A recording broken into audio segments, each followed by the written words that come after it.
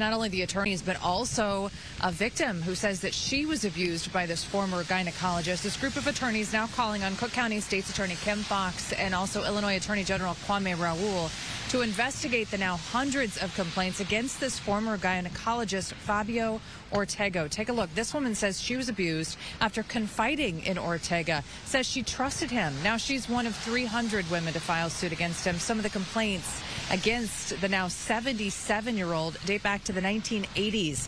In 2021, he was sentenced to 3 years after pleading guilty to sexually assaulting 2 patients during exams, only spent 1 year in prison before being released. Attorneys today said there are actually more than 500 patients at area hospitals, all claiming to be sexually abused by Ortega.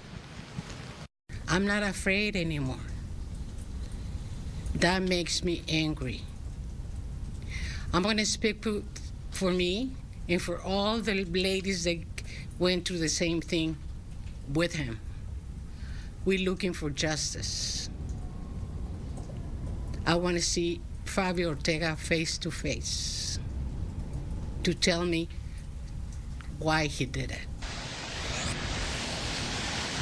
North Shore University Health System, North Shore Medical Group, and Swedish Covenant Hospital were acquired by Endeavor Health, who say in a statement in part, nothing is more important than patient safety, than promising that patient safety, and have no tolerance of abuse of any kind. Quote, we remain committed to reviewing individual claims and engaging in a process that allows for meaningful response to each individual impacted to reach a supportive resolution. Again, that is from Endeavor Health, who acquired those other medical groups that Ortega worked for in the past, but also Endeavor Health says that Ortega has not worked for them for the past 6 years. Coming up at 5 o'clock, we talked to a legislator, a state lawmaker pushing legislation soon, probably this week, that will help hospitals, make hospitals more accountable for reporting such accusations. Reporting live downtown, Elizabeth Matthews, Fox 32, Chicago.